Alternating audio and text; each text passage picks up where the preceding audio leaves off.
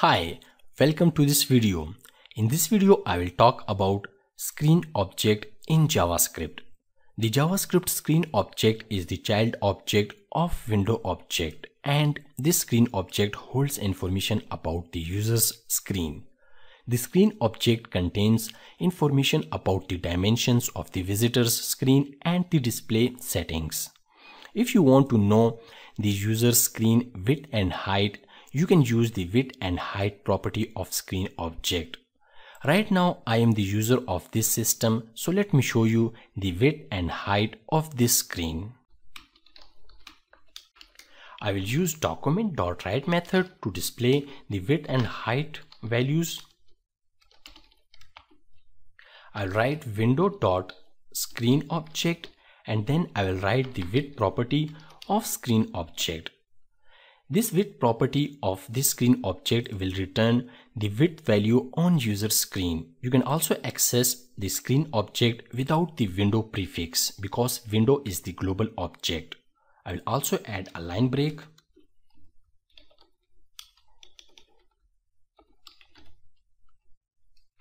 I will copy these lines of code and I will add it for the height. To get the height value on user screen, you use the height property of screen object. This height property of this screen object will return the height value on user screen. I will go ahead, I'll save this script and I will open the index.html file.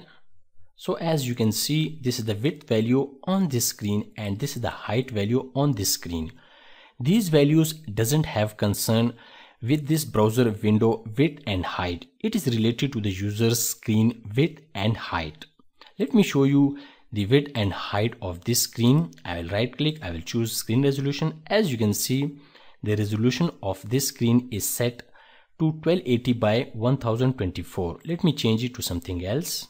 I will click on the apply. So now I will refresh this browser again and you can see the updated resolution or the updated dimensions on this system. Let me revert. I will click on the cancel. So the screen object holds information about the dimensions of the visitor screen and the display setting. You can also use the avail width and avail height properties of screen object to get the only available width and height of screen. It will exclude the width and height of interfaces like Windows taskbar. I'll use document.write method to display the available width and height.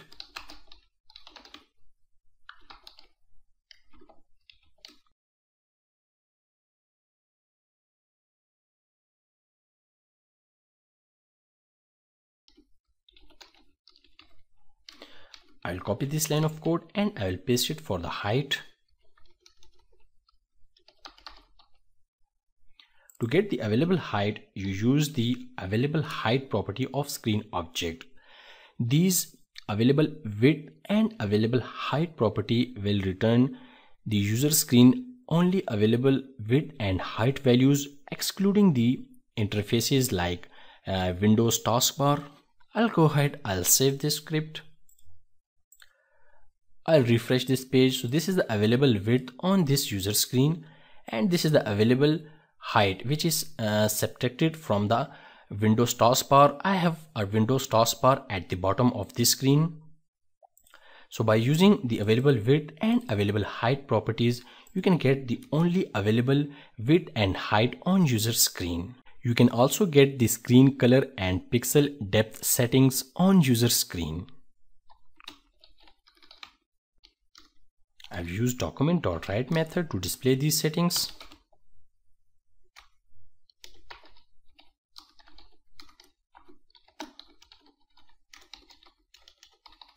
I'll show you the color depth on user screen, and for that I will use screen object dot color depth property. This color depth property will return the color depth setting on user screen. I'll add a line break.